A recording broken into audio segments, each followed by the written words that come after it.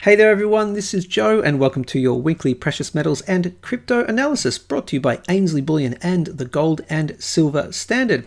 We'll take a look at gold, then silver, then this one here, it's XLM Stellar. Although we'll come back to that one, we'll do that one last. Use the time codes below to go to your favorite one straight away. Let's take a look at gold.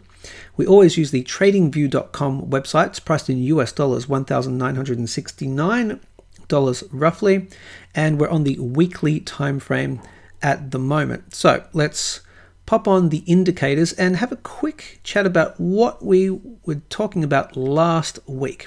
So in last week's video, gold analysis, we were talking about this level right here of where about 1,960 US dollars. I was suggesting last week, and I'll put a link above to that video right now just for the proof of it. I was suggesting this might be an area of support, seeing as though we had come up to this area right here, $2008, $2010. It was looking a little toppy on the daily relative strength index. So I was suggesting, just watch out for this area right here.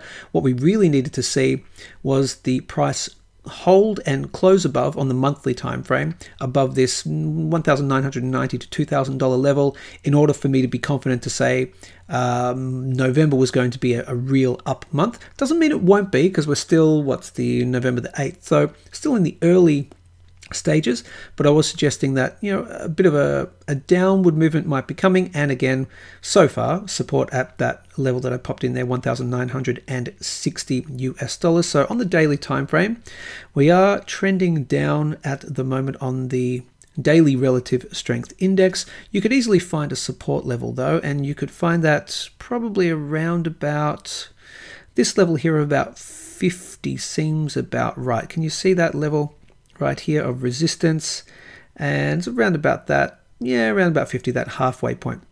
So a few more days down, I wouldn't be too stressful about it. If we're going to pierce the halfway point on the relative strength index on the daily time frame, I'd be getting a little concerned that we're starting to head down a bit further.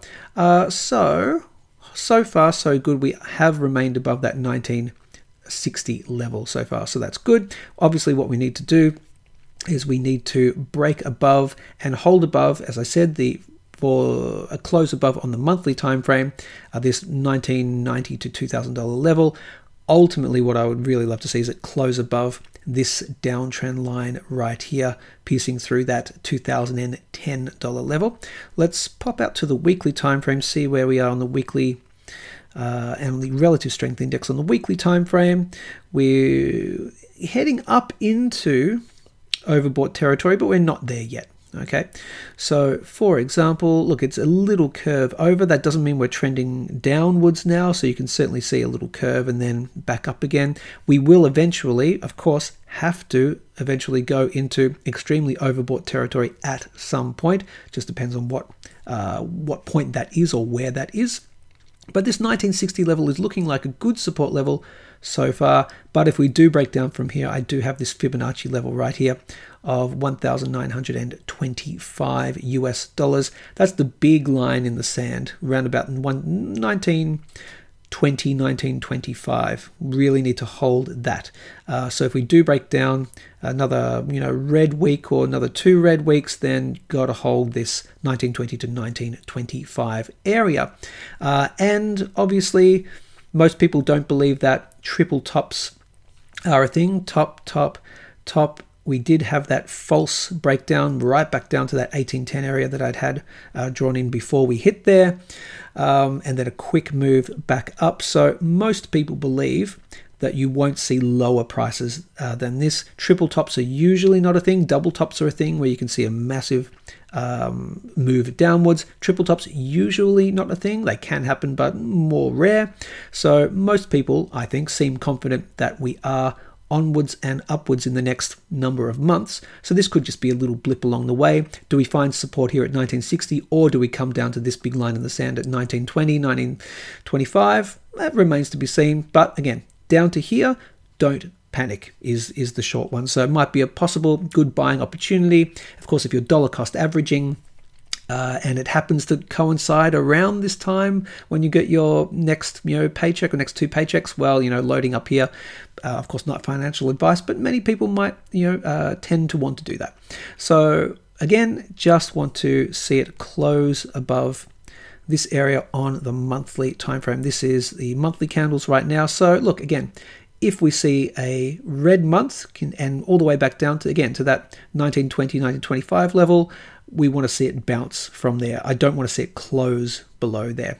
So that's the areas that we are looking at, and we've certainly talked about the areas moving high. You can watch the previous video, which I linked to before, talking about sort of the blue sky thinking of, the next levels moving higher for gold in the next few months and year or so.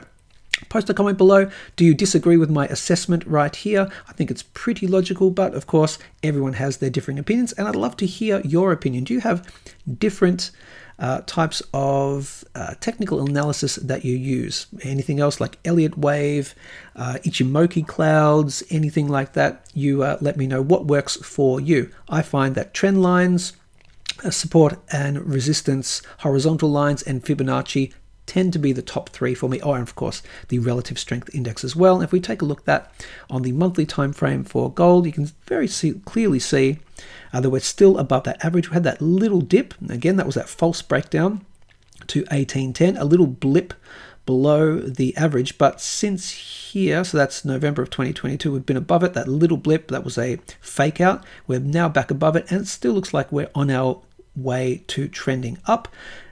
Based, as I said with the weekly time frame, we will spend time in overbought territory eventually for gold, and that's when you start to consider, once we head above this level right here of that 70 level on the relative strength index on the monthly time frame, that's when you start to consider where you are within your portfolio, etc. Do you want to rebalance? But of course, not financial advice and all that, but I would certainly say that we've got to wait until we break into here before we see any kind of top. In my humble opinion, not financial advice, not necessarily the opinion of Ainslie, the company itself. That is gold. Let's take a look at silver. Now, this is on the monthly. I might just get rid of that just for a second. Monthly time frame, $22.63. Go down to the daily and pop it onto the auto. Okay, very clearly. And I'll pop on my indicators right again. So as you can see, last week we were talking about this downtrend line. We're talking about this downtrend line, which we recently broke out of. We had this Fibonacci right on the money on this Fibonacci level at $20.70.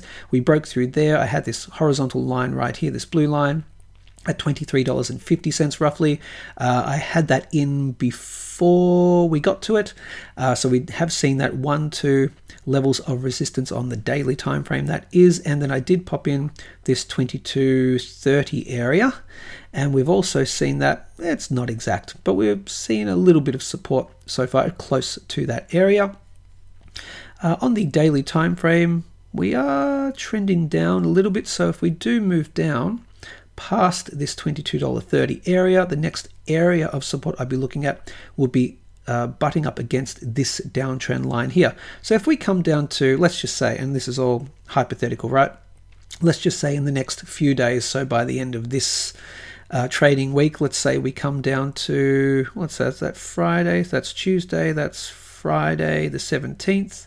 That's the 17th, sorry, so I've got to get, that's Friday, the 10th, there we go. If we have a big move in the next couple of days, down to this area here of $21.70. Don't panic just yet, because that, again, that could potentially be just a retest or a second retest of this area. So 21.70 would be the lowest for me, and I wouldn't want to see the relative strength index on the daily time frame go anything below, let's have a look right here. I would say anything below that 40 level. Now, can you see it right here? Let me pop in a horizontal line for you. And you can see that area of support right there, and that's also an area of support right there. So it's actually not at 41, sorry, it's around about 36. I wouldn't want to see it sneak below there, then I would be quite concerned.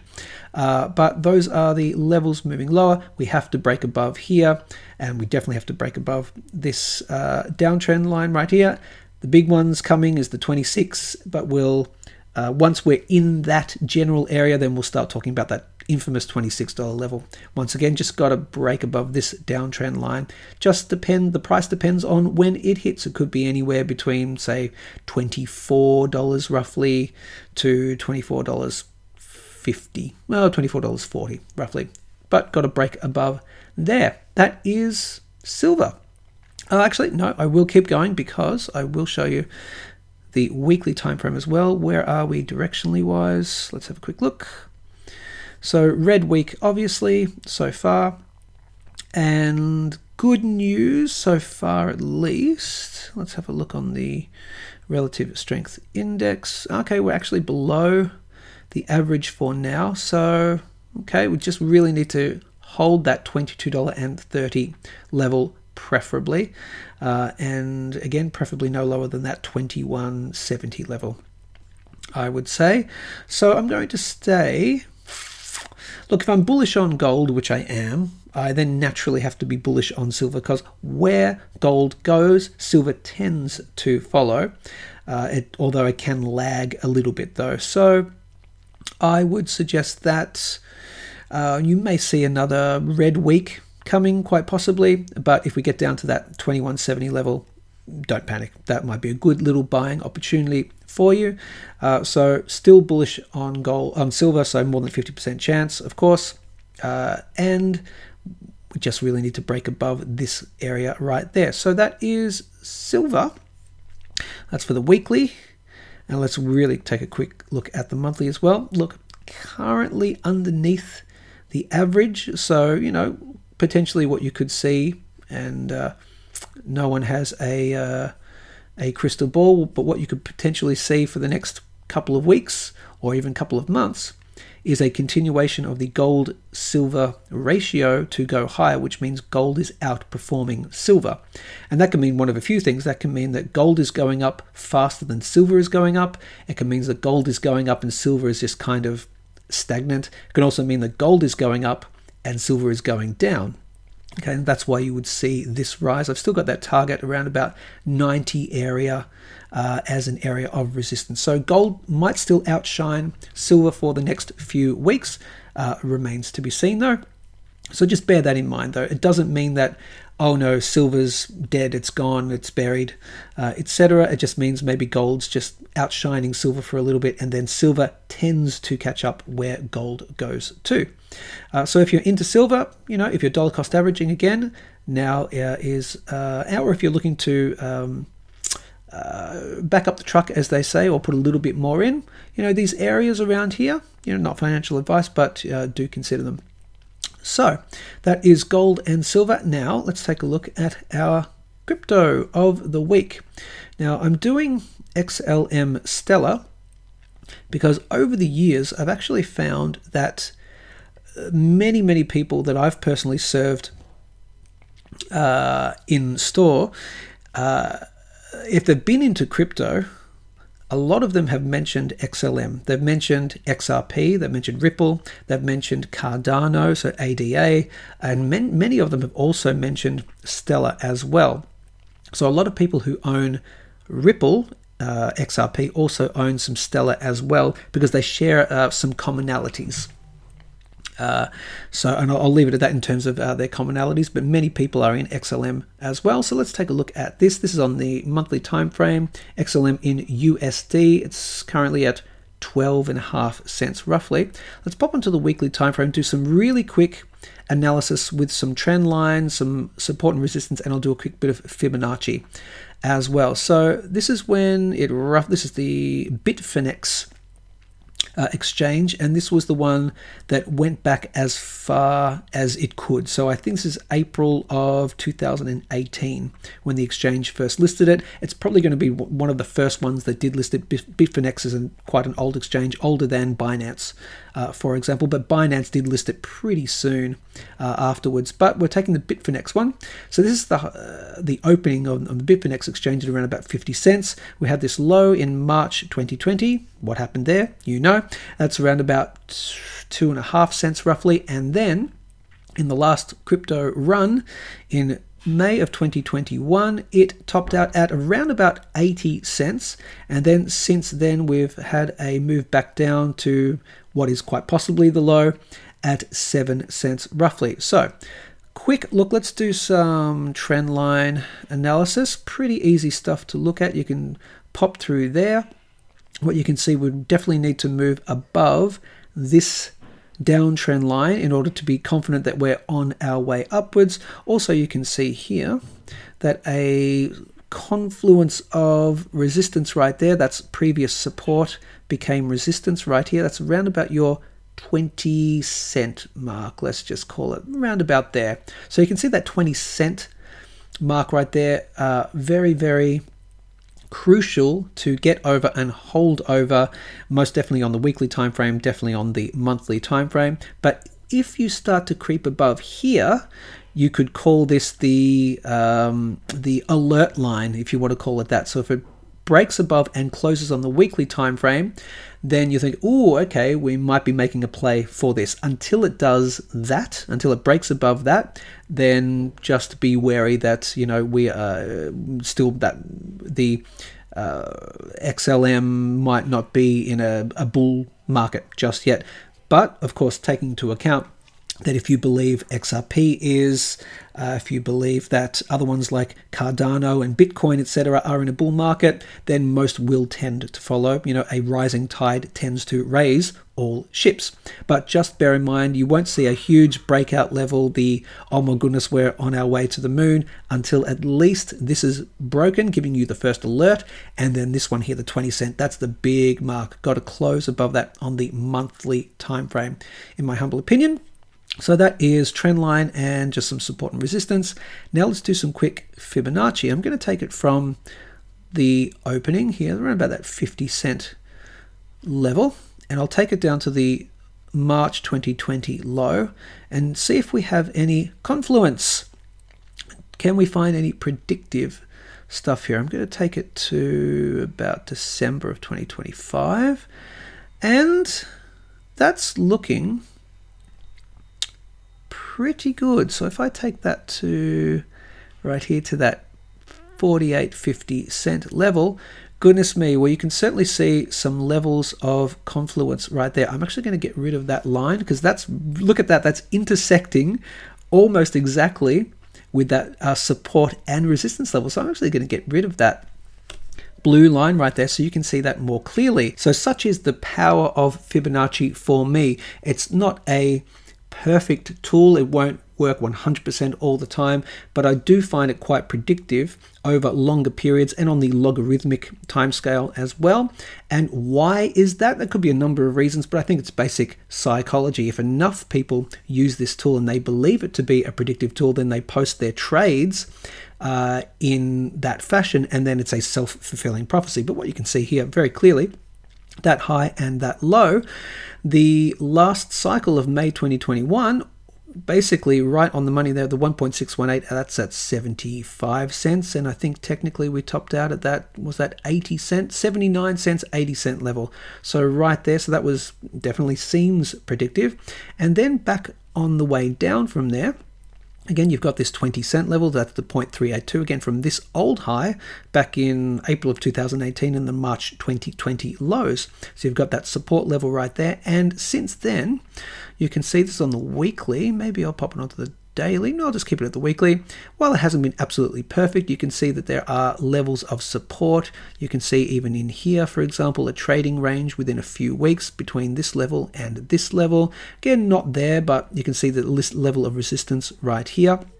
And then you get into the big no man's land range area between the 0 mark and the 0.236 mark. But you can see right here, it was a level of resistance a couple of times. We tried to break through here, tried to break through here, didn't occur, and then we finally did, and then we broke right up to, what do you know? Now, it was this previous level of support, but that was, again, that's a Fibonacci level. That is the 0.382. That's the 20 cent level right there.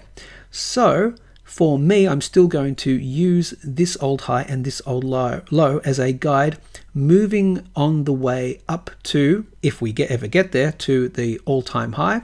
And actually for me, I will keep it for now as the next levels of potential new all-time highs, if we ever get there, of course. Not financial advice and all that sort of stuff. You know, we might not. We might just settle in the next crypto cycle at, you know, somewhere around the key levels. Now let's talk about that for a second.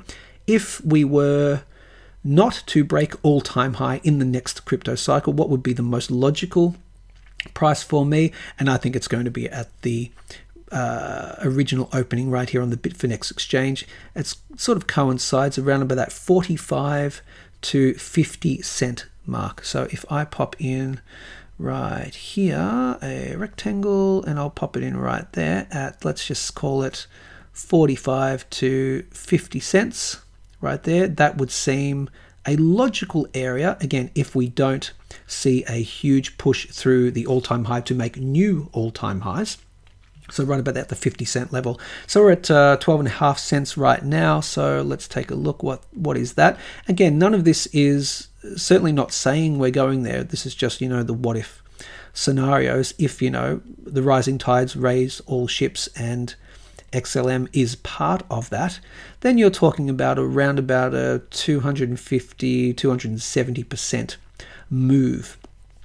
Now I'll also pop in a horizontal line, a vertical line, and that's going to be right here at around about November, December of 2025. Again, not financial advice, and this is just basing it on previous cycles, but many people talk about the timing of the cycle, and rather than what price an asset is going to hit, particularly a crypto asset is going to hit, more about just whatever that price is when the timing is hit. So in the last couple of cycles, it's been around the November, December area every 4 years, where you find the prices tend to top out at, again, with that sort of 1 month time frame between November and December. So I've got that in at December roughly. You could actually just move that a little bit if you wanted to. You could pop that right about there, the 1st of December, let's just call it that.